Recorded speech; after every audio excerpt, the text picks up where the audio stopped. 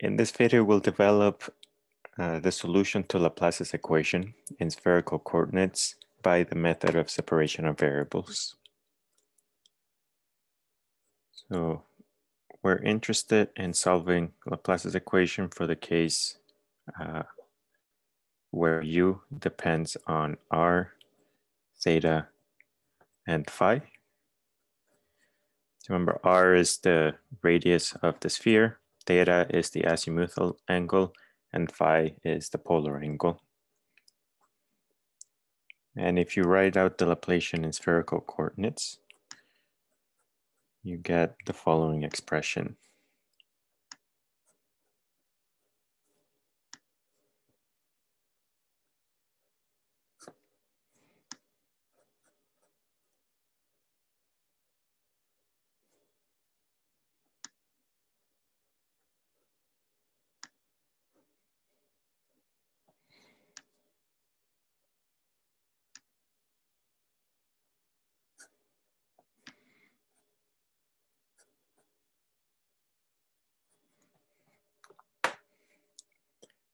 Okay, and even though this looks complicated, we're going to break it down term by term using the method of separation of variables and see that we can express the general solution of Laplace's equation.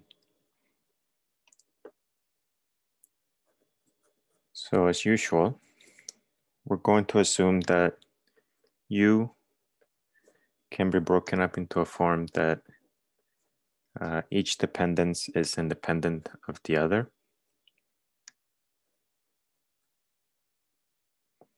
Okay, so you have a function of r times a function of theta times a function of phi. And going through the same procedure as we usually do, plugging this into Laplace's equation and dividing through by u, we can transform this into the following expression, where now our partial derivatives transform into ordinary derivatives because they're only acting on functions of a single variable. And remember, the whole point of doing this is to transform a complicated partial differential equation into a system of ordinary differential equations that we can solve one by one.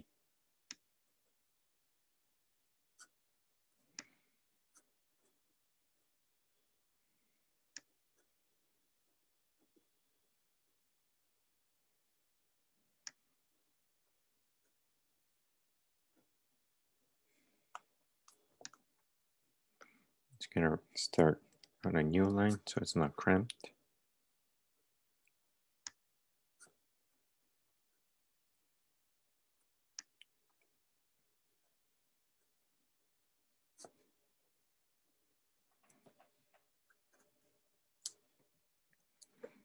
Okay, so plugging in our trial solution results in these three terms. And just like we had for the case in cylindrical coordinates, we have to be a bit careful how we assign values to each one of these terms. Remember, we can't assign, for example, this term to a constant because we have a theta dependence in this term. Likewise, we can't assign a constant to this term because it depends on two different variables. The only factor that we can assign to a constant is this first term over here. And then once we've done that, we can start building up the solution for the other two.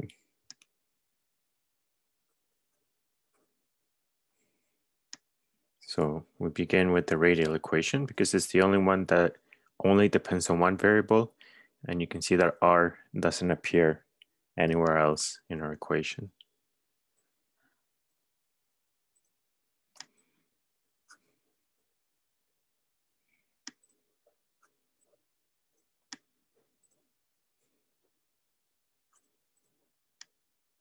And we're gonna define our constant a little oddly. It's just for later convenience. And again, the reason we know to do this is because this problem has been solved before, and we can go back and change a few things to make it more convenient. Okay, so this strange form of the constant is purely a matter of convenience to simplify the expression later on. Okay, so L here is just a constant. If you carry out the expansion of this equation,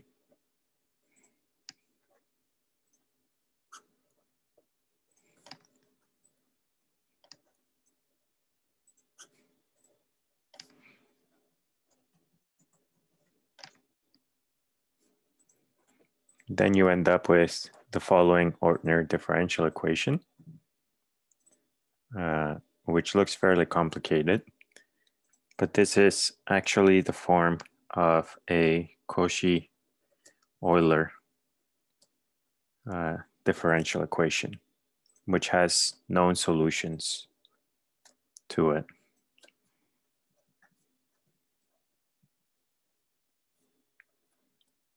So the solutions to this particular equation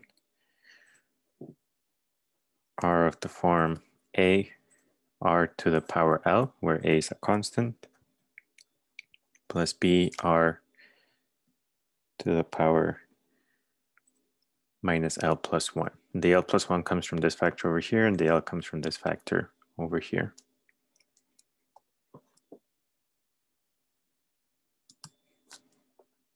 This is Euler. Okay, so we found the general form of our radial solution. And now we can assign, since we assigned this term to a constant, we can go back and update this equation that we had up here and start building the solution for the other terms. So we can put a little square box around this because we'll use it later.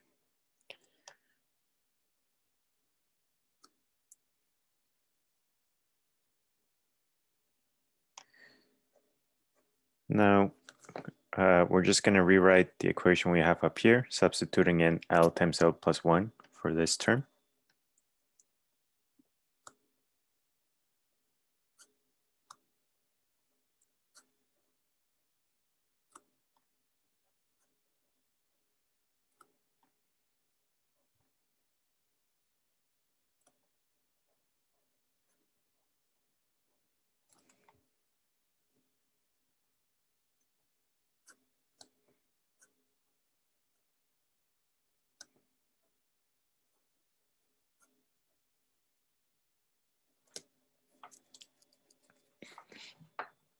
So our equation now looks something like this. And if you multiply both sides by sine squared, so we can get rid of this data dependence over here.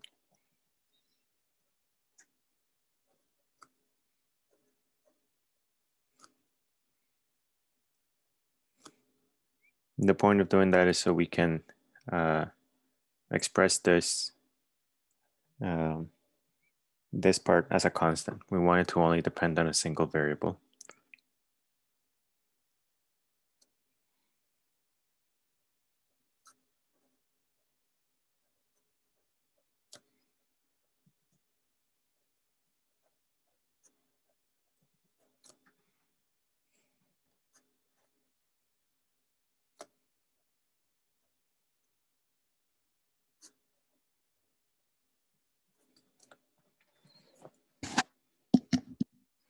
Okay, and you can see that by that transformation, we succeeded in making this a function of a single variable, and that variable doesn't appear anywhere else in the equation. So now we can make this term equal to a constant, which we'll call minus m squared. We're writing it out explicitly.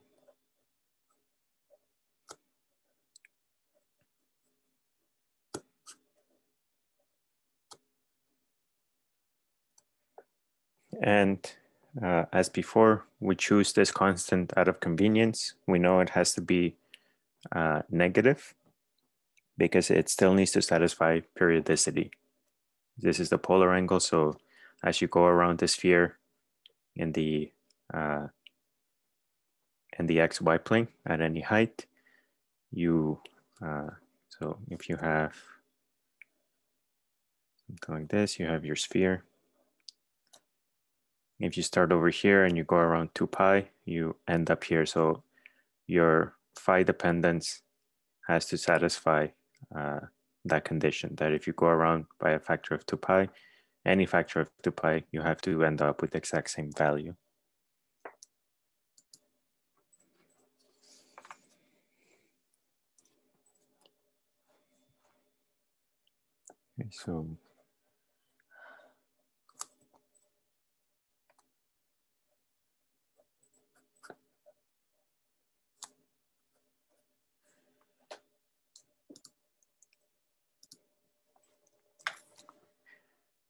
Okay, so this should be minus m squared.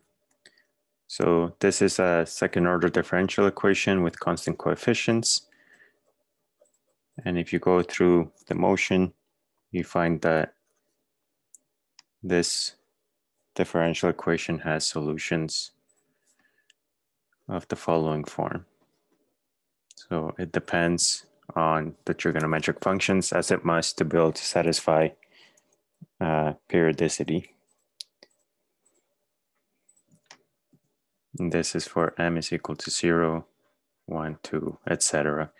For m is equal to 0, this term goes away, since sine of 0 is equal to 1, cosine of 0 is equal, sine of 0 is equal to 0, cosine of 0 is equal to 1, so you're just left with a constant term. All right, so we have our phi dependence now. And we've associated with this term a constant, so we can go back to our equation again and re-update it.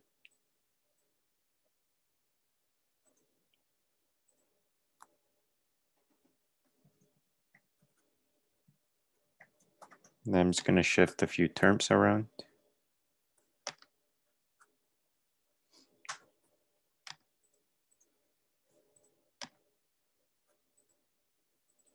So we have the theta dependence over here. We brought up a sine squared, which is now multiplying the radial dependence, which we associated with this constant.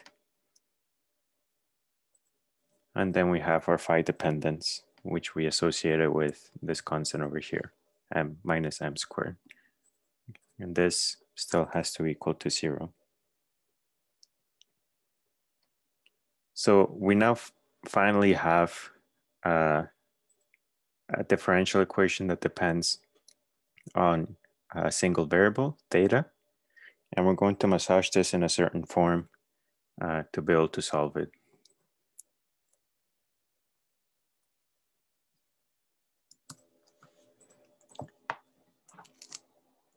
Okay, so we'll start just by bringing this theta term over to multiply those constants.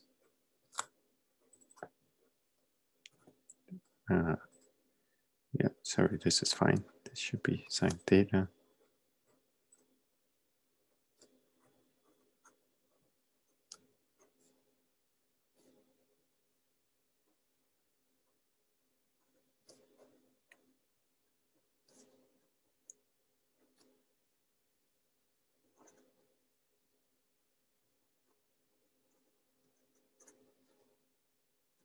So this term over here is our theta function.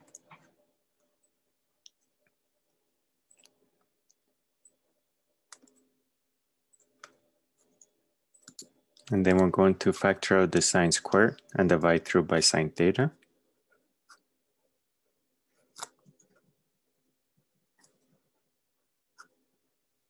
So that gets rid of this term over here. You have a sine squared theta from factoring out this term, which is being divided by sine theta from this over here.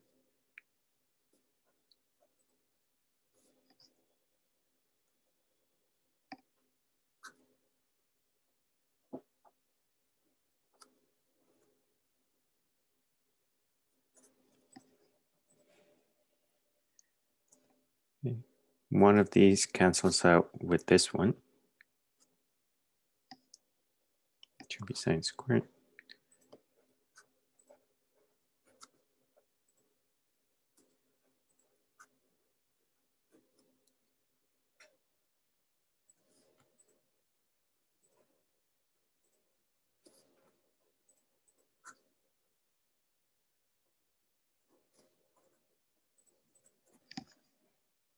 Okay, so now we've massaged this into a form that we can make a change of variables to get rid of these complicated sine theta terms, essentially.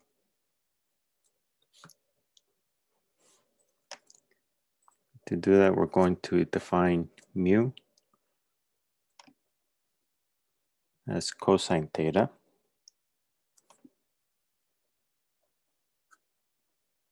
That will make d mu d theta equal to minus sine of theta, which if we express it in terms of mu is equal to minus 1 minus u squared square root.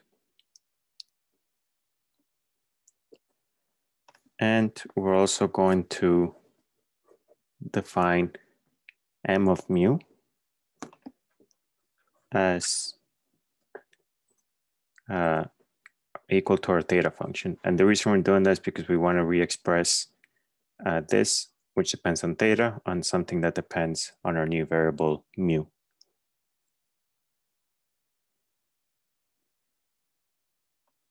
And I won't go through the details, but if you make these substitutions in to this differential equation, you end up with something that looks like this.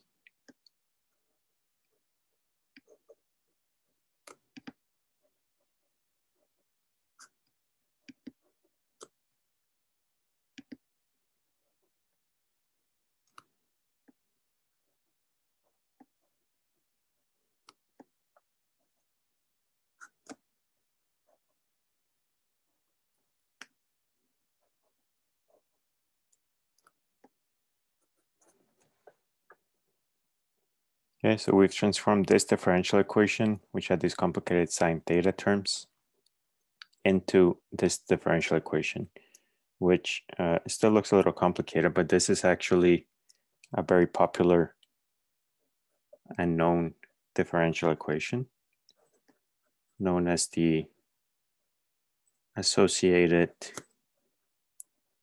Legendre equation.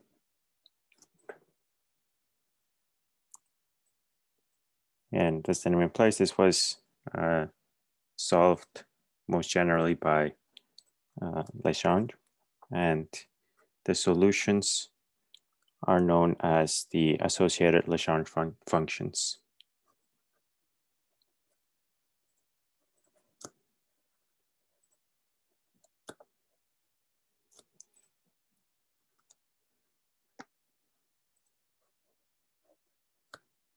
So it's some constant. The first one is usually denoted by P superscript M subscript L of our parameter mu. And the second one, we multiply in general by some constant, is denoted by Q ML of mu. Okay, and in the next video, we'll look at some properties of these functions and how, as you can suspect by now, these will satisfy certain orthogonality conditions that will be useful to us in solving differential equations. So this, in essence, encodes our theta dependence for our differential equation.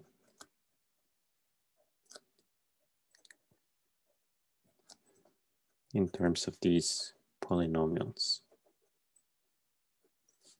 Okay, so we have all three dependencies for Laplace's equation: the radial dependency, the phi dependency, and the theta dependency, from which we can build up our general solution. Before we do that, we'll look at some some of the properties of these functions in the next video so we know how to work with them.